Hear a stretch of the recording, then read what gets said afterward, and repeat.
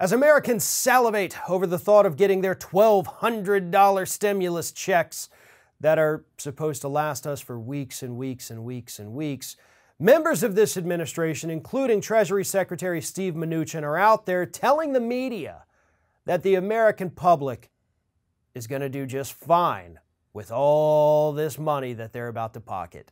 On Sunday, Mnuchin appeared on CBS's Face the Nation to tell us how grateful we should all be and how this one-time payment of $1,200 is definitely going to be enough to get us through the next 10 weeks. Here it is.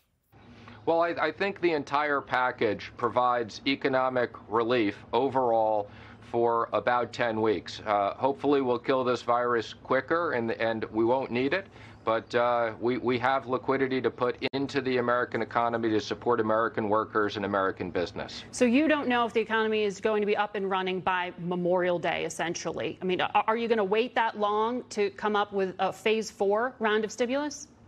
Well, my main focus is now executing. We have everybody within Treasury and the administration working around the clock to get this money out quickly, since this doesn't do people any good if it takes a long time.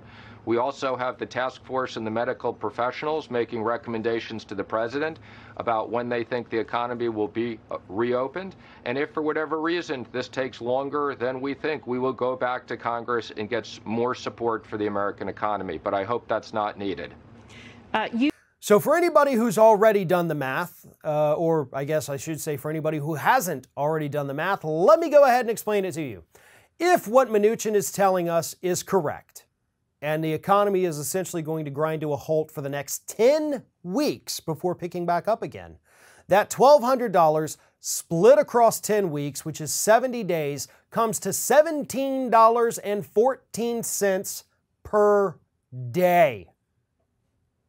And Steve Mnuchin thinks that $17.14 for Americans every single day is totally enough for us to live on.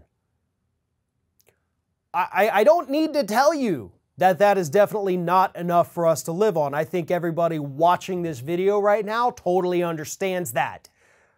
The average family can't live on $17 a day. Hell, they can't live on $34 a day, which is what you'd get if you were married and your combined income was under $150,000. $34 a day is a tank of gas. And if you live in a two-provider household, you most likely have 2 cars, so that's, 2 tanks of gas each week. Well, that's not going to go very far in terms of money. We have kids to feed. We have ourselves to feed. We have bills to pay. $1,200 one time literally pays my mortgage payment for a month. And that's it. There would literally be $0 left for me, and I would still have to pay a couple cents out of pocket for it. And then that money's gone. So if I had lost my job due to this, and my wife had too, and I know that my mortgage payment eats up 100% of that stimulus check, how am I going to pay for power? How am I going to pay for water? Right? I'm not even talking about internet or cable or any of that stuff. I'm just talking about basic necessities that we have to have as human beings to survive. Electricity, water. And yes, electricity is a vital resource, folks. Food. There is no money left, Steve. We deserve better.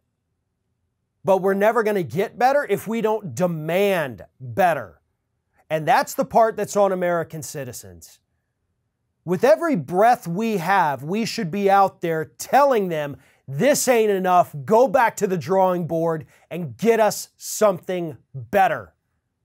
And if they're not willing to do it, then guess what? There's an election coming up in November. And anyone, regardless of their party affiliation, who is not willing to do more to help American workers, get rid of them. I don't care if it's a Democrat. I don't care if it's a Republican. All I see at this point are people who are supposed to be representing us who are unwilling to help us. This isn't a Democrat or Republican issue. This isn't left or right. This isn't partisan.